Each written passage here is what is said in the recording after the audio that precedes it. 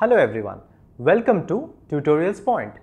In this video, we are going to introduce ourselves to a new kingdom of the 5 kingdom classification proposed by R.H. Whittaker, that is Kingdom Protista. We have talked about the Monera, which is a kingdom which includes unicellular prokaryotes.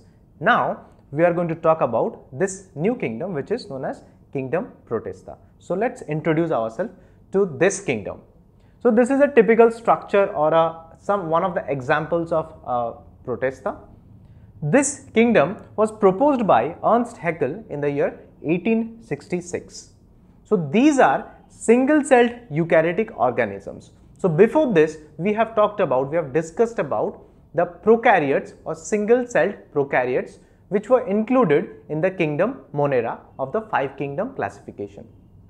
Now, after prokaryotes, now we come to eukaryotes, but we include Protista, which includes only those single-celled eukaryotic organisms. So, this is Kingdom Protista.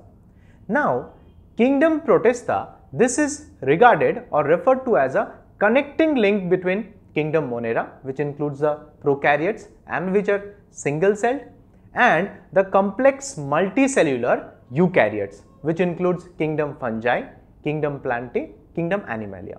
So, Protista, they are regarded as a connecting link between these prokaryotes and complex multicellular eukaryotes, but they are themselves single-celled eukaryotes. Now, these Protista, they are mostly aquatic in nature. So, they are found in sea, rivers, fresh waters and also in moist soils. At times, some of the groups of Protista, they can be found as planktons. In fact, there are some groups of Protista which can remain as parasites in some bodies of animals. So, in this video, we have introduced ourselves to a new kingdom which is known as Protista, which is basically a single-celled eukaryotic organism. So, I hope you have understood and liked this video. Thank you.